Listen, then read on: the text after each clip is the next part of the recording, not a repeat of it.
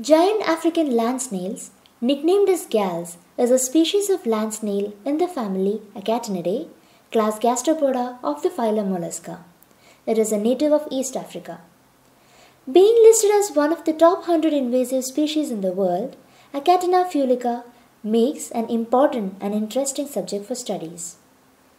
As the sun goes down, the slimy head peeps out of their shell and the place is suddenly full of activities. Snails moving here and there, some searching for food, some for mate, young ones scattered all around. They are generally regarded as herbivores, feeding primarily on living and decaying plant matter.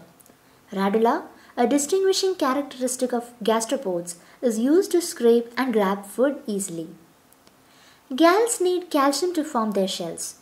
As per Osgo and Bogup 2006, many snail species use the shells of other snails, dead or alive, as a source of calcium in calcium-deficient conditions. We found one of the gals apparently scavenging on a dead snail. Interestingly, no literature has been found on cannibalism in gals. Achatina fulica are solitary species. They don't seem to interact with each other except for when they mate. They're hermaphrodites, but self-fertilization is very rare. So, courtship and interaction are necessary aspects of their life.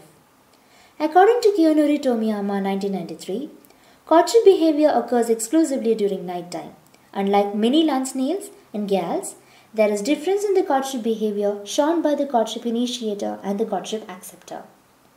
Courtship begins as soon as it encounters a prospective partner, with one individual approaching the other from behind and mounting the shell. It is the snail that has been mounted accepts the potential mate. It will bend its head backwards and begins to rock its body, and the pair will proceed to mating. As suggested by Tomiyama 1995, gals have two mate choice criteria, which are reproductive stage and body size, of which the reproductive stage dependent mate choice is dominant. Old adults can produce both sperms and eggs, but young adults produce only sperm. If the snails are of similar size, there is possibility of simultaneous transfer of gametes, whereas if there is size difference, the gamete transfer is unilateral from smaller to larger one. To stimulate copulation, a calcified dart called love dart is injected into its partner, which is a form of sexual selection.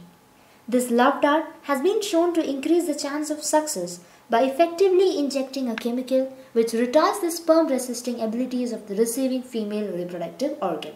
The fertilized eggs are laid in a nest or in the dirt and leaves, which then hatch and become immature snails and then to adulthood.